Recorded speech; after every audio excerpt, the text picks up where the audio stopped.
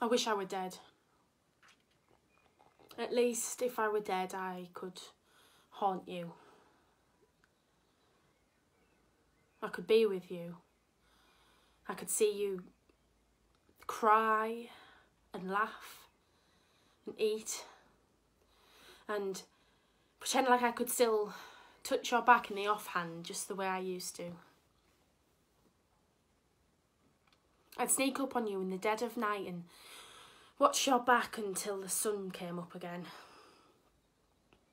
That's all I want to be able to do. That's all I want anymore.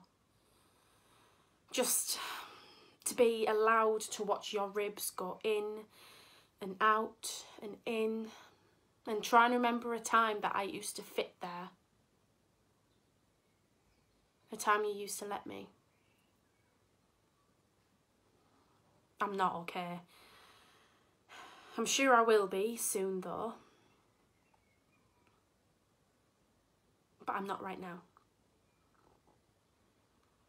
Was it my fault? I'd understand if it was. I'm sorry. You know? I'm a bit feral. A bit silly.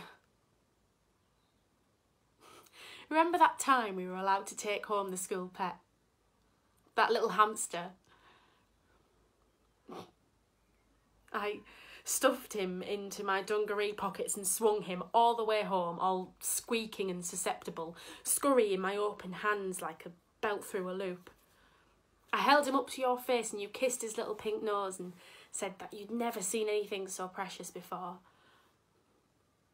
You said, "Did you know a hamster heart beats 3 times as fast as a human? 3 times as many beatings.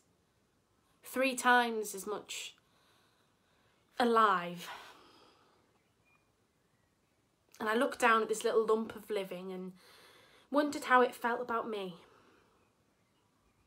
About toast for breakfast. About whether Mum and Dad would make it. About heartbreak. And you closed my hands around him and told me it was time for tea.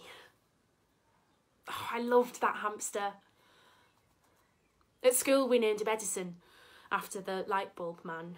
Secretly, Heathcliff and I would call him Cardiac on account of that little heart pumping away inside of him. We'd let him scurry between our bedrooms in the dark, like the secret agent of the night, carrying secret messages between the two of us. This personal carrier hamster would nibble away at our cheeks, passing on kisses that we didn't know how to give yet. Squeakret. Squeakret messages.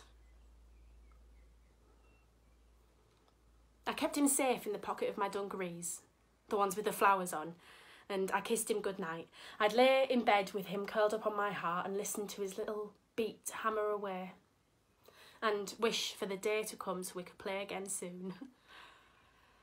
I'd imagine what he was dreaming of sunflower seed and sunlight. Those see-through hamster balls that would cartwheel around the place. A slower heart rate. A lesser love. That week was all goldy yellow.